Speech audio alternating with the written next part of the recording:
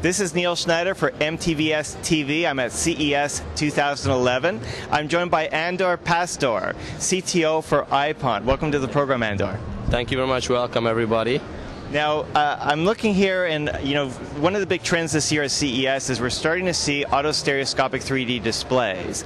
Maybe you could elaborate a bit as to what we have here. All right. Yes. Usually, the autostereoscopic displays are showing pre-recorded content. What we can show here is a three-dimensional media center, which has its own menu in 3D already, autostereoscopic 3D. And here we are taking live YouTube contents, stereo contents into our box here, and we can stream it live and show it to you how it works to turn the stereo image into an auto stereo image on the fly. Okay, so why don't we talk a little bit about the autostereoscopic 3D technology itself so we can all appreciate why this is so important. So let's talk about the television first. What can you tell us about the TV? Yeah, the TV, what we have here is an auto stereo display with 5 views, which means that we have 5 different images on the display, which is helping to have the stereo pairs to our eyes, and that's why we have the 2 different images to our eyes, and we can see 3-dimensional images. The brain understands these 2 images as 3-dimensional if they are put out correctly. Okay, so just so I understand, the reason why we have 5 images on an auto stereo or glasses-free display is that you could be in different positions around the television and still be able to see in 3D, or can you elaborate a little bit? Yeah, it's just rather helping a better depth perception of the brain. It's not really helping the viewing area front of the screen.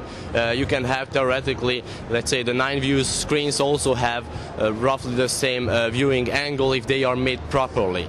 Our partner from Germany is making very good quality autostereoscopic screens, which is making it possible to view it over 120 degrees for several people at the same time without glasses. Okay, so now let's go into the challenge. So we're in a world now where we're seeing 3D cinema, we're starting to see 3D broadcasting, and of course stereoscopic 3D games.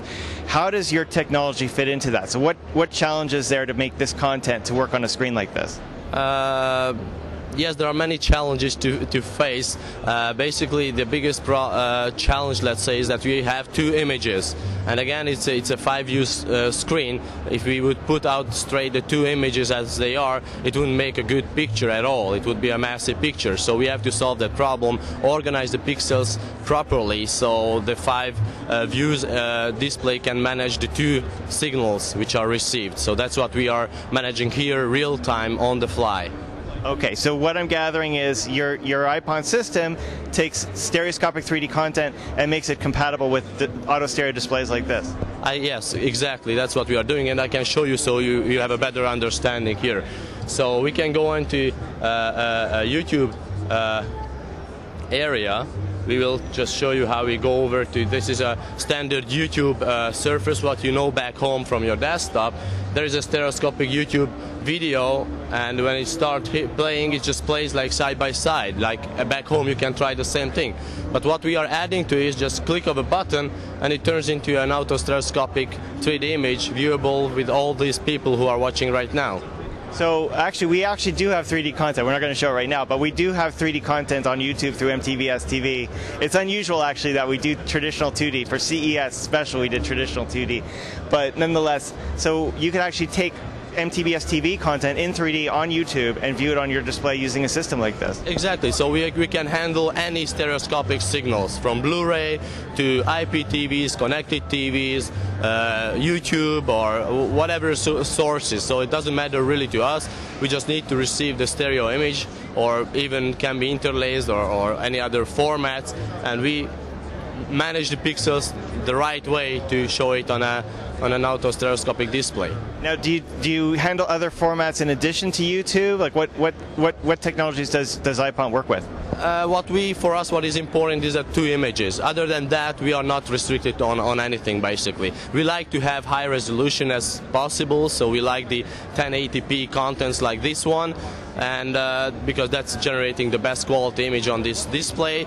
But it's also possible to go like 720p. It's also an okay level of quality.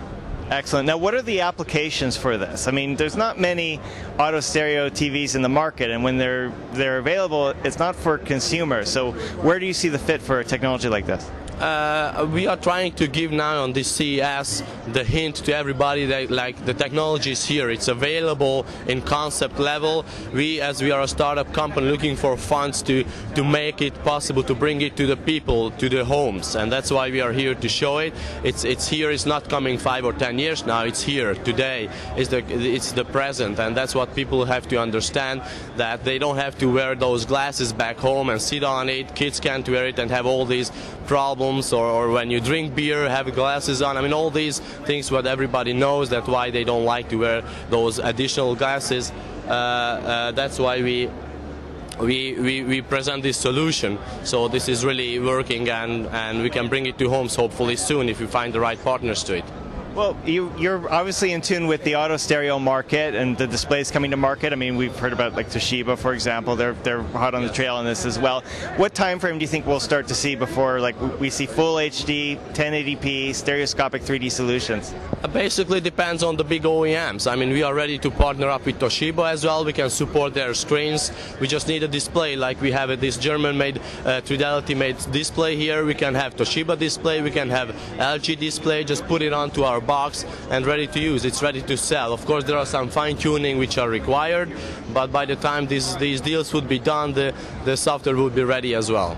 Well, I see a lot of opportunity for the exhibition market. I mean, for, you know, if you're going to show 3D films, even 3D gaming. I mean, game developers are taking an active interest in stereoscopic 3D, and you know, they need a way to demonstrate their games to crowds of people very conveniently. And do you see a fit for that with something like this? Definitely. I mean, we are on the digital signage market already, so we have several screens already running in the Middle East, in airports and some other mall locations, shopping malls. And definitely exhibitions is also a great place for game makers as well, because, you know, gaming, as you're saying, coming in stereo, a very important market. It's a very much used application at home, what people really love to do. So I hope we can get them to support with the right speed as well. But definitely on exhibitions, it's a very great way to go. They can show their stereoscopic promotions on our screens anytime.